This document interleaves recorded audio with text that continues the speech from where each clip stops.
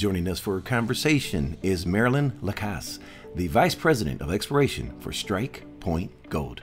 Ms. Lacasse, welcome to the show, ma'am. Thank you, Maurice. Pleasure to be here. Well, it's a pleasure to be speaking with you today as we plan to deep dive into StrikePoint Gold's exciting ongoing exploration programs on the flagship Willoughby Gold Silver Project and the flagship Porter Silver Project. For someone new to the value proposition, ma'am, please introduce us to StrikePoint Gold and the opportunity the company presents to shareholders. Well, as mentioned, Maurice, StrikePoint Gold has two flagship projects. So you'd have Willoughby and Porter, both located in the prolific Golden Triangle in Northwest British Columbia, Canada. So let's just start off with Porter. It's basically 2 kilometers to the northwest of the town of Stewart. Basically, the property is composed with 2 past producers, conveniently located on either side of Mount Rainy. So that would be Porter and Silverado Mine. And then if we jump to our other exciting flagship project, we would have the Willoughby property located a bit further to northwest, 7 kilometers west of the Red Mountain deposit, acquired in 2019 by Ascot Resources from IDM Mining. So those are kind of like, in the grand sum, our 2 exciting projects here. Very compelling. Now, before we begin, allow me to congratulate you, ma'am, on your newly appointed position as the Vice President of Exploration for StrikePoint Gold. Well, thank you. Well, it's quite the compliment when you have Sean Kun. He's the CEO of StrikePoint Gold. When he personally handpicks and entrusts you to increase the value for shareholders, that's icing on the cake. What a compliment. Yes, it is, I guess. Yeah. Well, I'm quite happy to be here. All right. Well, before we go on site, let's get familiar with who you are and what makes you qualified for the task at hand. Well, let's see. What makes me a qualified individual? Well, I might start by saying that I ran the exploration program at Red Mountain, basically, which is adjacent to our current flagship Willoughby, from 2017 to 2019, prior to the acquisition there. I built a range of expertise there, which spanned from grassroots exploration to pre-feasibility study, underground drilling, high-angle mentoring, geology, to name a few. And I'm therefore quite familiar with the geology in the region in that section of the Golden Triangle anyways. Through that, I've created also a numerous amount of connection, which I cherish through contractors and local community, which empowered me to execute projects at a very cost-effective and without compromising quality. I also bring a baggage of knowledge acquired from other projects from central British Columbia to Quebec. Now, you've had several opportunities to take your town somewhere else. What compelled you to join the team at StrikePoint Gold? Well, I would say definitely the projects, but more importantly, the team, the people behind it. Knowledge base within this group is quite impressive, from technical advisor, board director to market professionals. It allows us to consider results, business proposition on multiple facets, which is quite a key here. Now, speaking of the Willoughby Gold Silver Project, take us on site and let's get everyone acquainted with the opportunity before us. Please share some of the highlights of the project. Willoughby has an impressive track record of delivering high-grade silver gold result historically. To name a few, we had 7-gram gold over 11 meters to 350-gram gold over 3 meters. And since StrikePoint acquired it in 2019, we had similar positive result. So 7-gram gold over 10, in a wider interval of 3-gram gold over 40, and 100-gram gold over 1 within 4 meters at 26-gram gold. There's 8 mineralized zones there on the property. 7 of those are on the Nunatak, and 1 is located a kilometer northeast across the ice. Well, the opportunity there, I guess, there's a lot of smoke. Where there's lots of smoke, there might be some interest. So the geological team is working hard at connecting the dots, understanding the mineralization control there. That might link to multiple zone. Mineralization extent, as I said, is over 1 kilometer. And additionally, the intrusive there, the driver of your system, basically bear close similarities with the Gold Sled intrusive, which is located right across at Red Mountain and is linked to mineralization there. And what are the 4 key takeaways to remember about the Willoughby? Well, 4 takeaway things, basically, in a big, like a deposit that would be sizable. 1, you want a driver. So you want something that brings in your fluids. So in this case, it's our intrusion. Basically, it's a biotite ferric intrusion that is basically thought to be coeval, basically same timing as the gold-sided intrusive linked at mineralization at Red Mountain. So that's your driver, brings the fluid. 2, you need basically something to channel the fluid. You need conduit or pathway. At the property here would be deep-seated fault, which are north-northwest fault that host mineralization within the intrusive and channel their mineralization within the volcanic package, which then brings me to treat. You need some sort of like permeable host if your mineralization is not in the intrusive that will basically stop, like hold the mineralization in place, which in our case here is basically coarse appealing tufts. And 4, for the golden triangle, you need to be in the right age group, so right rock package. And that's mostly Jurassic. That's where we find the biggest deposit in the golden triangle. So our intrusion is Jurassic, early Jurassic. So is the Hazelton group, which is what is the host rock currently. Now, to truly appreciate the value proposition, take us back to the genesis of the project and provide us with some historical content on the Willoughby. Well, sure. So the exploration at Willoughby started in '89 with a couple lull and change in operators until '96. Through that time, 12,000 meters of drilling were completed in 189 holes, along with 110 meters of underground workings. Result, as mentioned previously, were quite impressive. So just to name a couple more, so 120 gram gold coupled with 2,000 grams silver over 3.5 meters, and like 20 grams gold and 42 grams silver over like pretty much 7 meters. Well, let's find out more. Please walk us through the genetic model. Sure. So the goal is always to find more shiny rocks here. So there's 2 different styles of mineralization at Willoughby depending on what is the host rock. To the north, the mineralization is structurally controlled and steep north-northwest fault cutting the biotite ferric intrusive. Those mineralized veins intercept typically have bonanza grades, so they're 3 to 5 meter wide and often have visible gold in them. A good example from that would be the 2019 result in hole W2194, which returned a meter at 100 gram gold and 356 grams silver within a wider interval of 4 meters, 26 gram gold and 95 gram ton silver. This type of mineralization is observed in 2 of our zones, so at the north and north-north. Second type of mineralization is stratigraphically controlled within the more permeable coarse lapilli tuffs. Strata in the Jurassic volcanic rock package. It's also linked with sills of the intrusive I just described.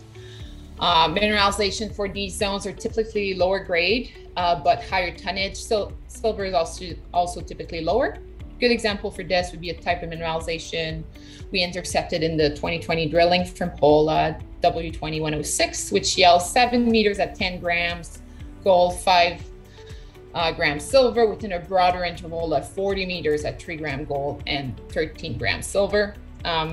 We observed that type of mineralization in the 6 remainder of our zones. So that would be Willoughby, Edge, Wilkie, Icefall, Upper and Lower, and Willow. Well, those are some very nice high grades there. Now, is there what is the preferred time period when the minerals were formed, and are there any associated minerals? Yeah, sure. So timing, as I said, for the golden triangle is the best is Jurassic. At Willoughby, our timing is thought to be Jurassic, as mineralization is hosted within the lower Hazelton group, and the mineralization driver is interpreted to be the biotite ferric intrusive, which we believe is co-magmatic with the gold slide intrusive at Red Mountain that was dated early Jurassic. Mineralization is typically either like stratigraphically controlled or vein, are typically associated with massive to semi-massive pyrite, pyrrhotite, and lesser sphalerite, galena, and arsenopyrite. And finally, what dimensions is the deposit likely to have? Well, that's a good question. That's one that the geological team is still working hard on, but I would say that, we have a defined like mineralized extent over a kilometer and average width from 2 to 10 meters. So there's potential for a very big system here. Now, as I'm looking at the map before me, there's a deep red line. What is the significance of the red line? Well, the red line in the golden triangle is an important marker that is linked to most of the large deposit. The large deposits occur within a 2-kilometer window of that schematic line. So for the Willoughby deposit, we're within this window. And also it has a characteristic feature that are linked to major deposit within those areas. So the classic sequence, deep-seated structure for this project would be the property-wide North Fault within 2 kilometers, and a fluid driver, which is the biotite ferric intrusive. It bears close similarities, as I said, with the gold slot intrusive that we see at Red Mountain, that is linked with basically fluids there. Now, you've laid the groundwork for us on the historical work and the genetic model. Before we get into the 2021 drill program, please get us up to speed on what work StrikePoint has conducted to demonstrate your proof of concept. Yeah, so from acquisition of the property, so 2019 to 2020, StrikePoint has completed pretty much shy of 3,800 meters of drilling. So 2,000 of those were done in 2019. We focused on confirming historical grades at the North Zone and Willoughby and extending mineralization along strike. And then 1,700 meters were done in 2020 with focus on narrowing gaps between mineralized zone from north to south. Along with that, we conducted a significant mapping and surface sampling, which basically collected 232 grabs. All this drilling and data we collected definitely contributed to the concept presented today. All right, let's get to the fun stuff. Last year, StrikePoint Gold conducted 4,050 meters of core drilling in 17 holes. Please walk us through your exploration model, and since you're boots on the ground, any golden nuggets that you'd like to share with us that have piqued your interest? No, yeah, for sure. So in 2021, we set out for our biggest field and drilling programs to date at Willoughby. That is for StrikePoint. We targeted 4 main areas, so southern edge of the property, so upper and lower icefall with extensive chip channel sampling across and along mineralized horizon at surface. This allowed us to a tremendous amount of excellent quality data that could be subsequently added to a potential resource model. Basically, it's cheap drilling. Because at at Willoughby, like there's gossan everywhere, so it's just mineralized everywhere. So if we could sample at surface, that is much better. Then secondly, we targeted the extension of the mineralized horizon between Willoughby and Edge Zone that we defined in 2020 by stepping out from hole W2106, up dip and down dip. Thirdly, we followed up on positive surface result in 2020 at the Edge with drilling and extensive chip channel sampling there to add to the data collected with the concurrent drilling. And fourth and last, we drilled at the Willow, from which we had a good surface result in 2020. The Willow is located a kilometer northeast of the 7 other zone, as I previously mentioned, and it has similar stratigraphically controlled mineralization that we observe on the Noon attack. Drilling there is key to extend mineralization and potentially like ground truth or interest there that there's a kilometer strike mineralization. Now, back in December, StrikePoint Gold released some encouraging results from both channel samples and step-out drilling. How were the results, and what do the results indicate to you?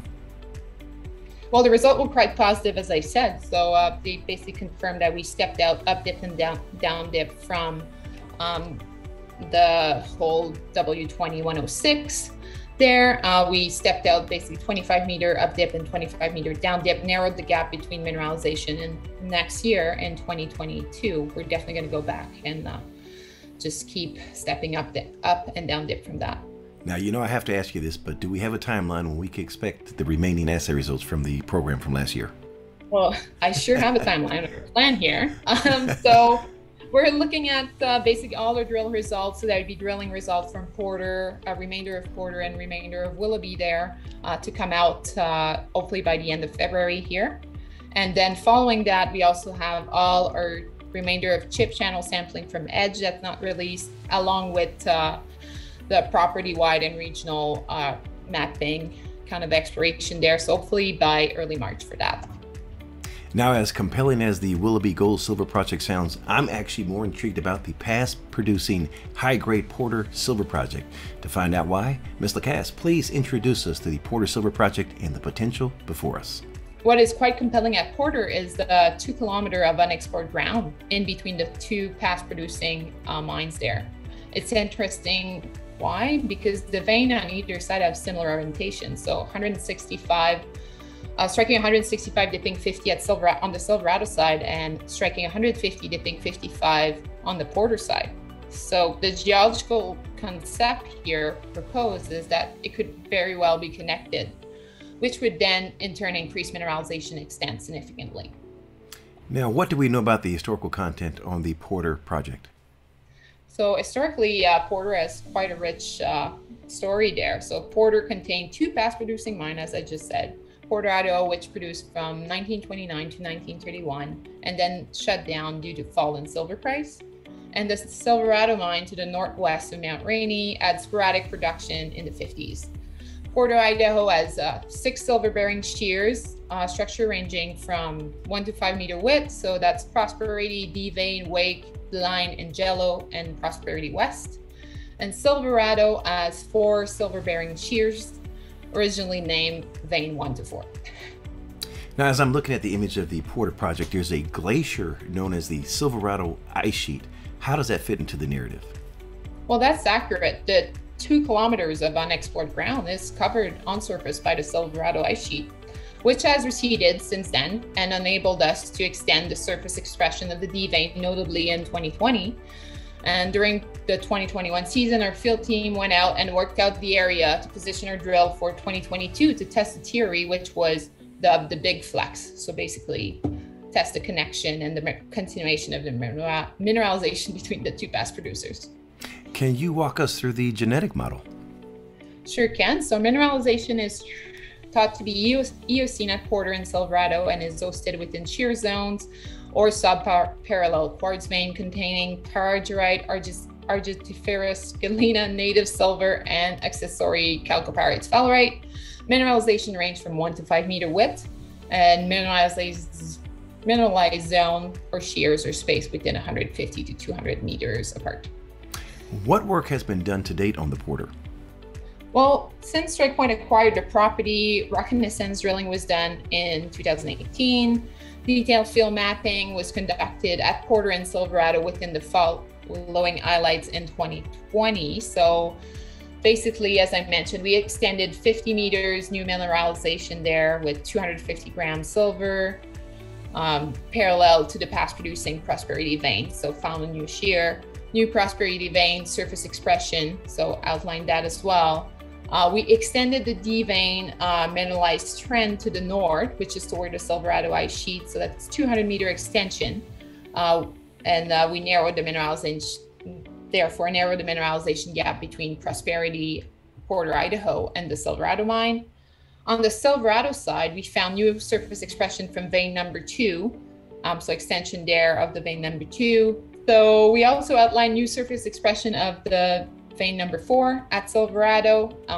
So stunning result there, 1,300 gram ton silver. Now that we have an overview of both the Willoughby and the Porter project, before we close, ma'am, what would you like to say to shareholders?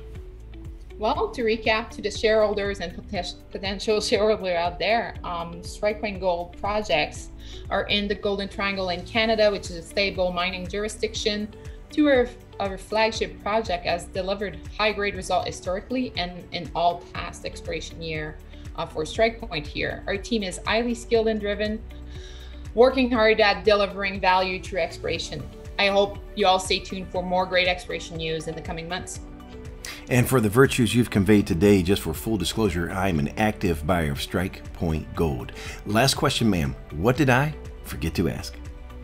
Well, I think there's a lot of questions here. So for now, I don't think there's anything else. For someone that wants to learn more about StrikePoint Gold, please share the website address. So our website address is basically StrikePointGoldAltogether.com. Ms. Lacasse, it's been a pleasure speaking with you today. Wishing you and StrikePoint Gold the absolute best, ma'am.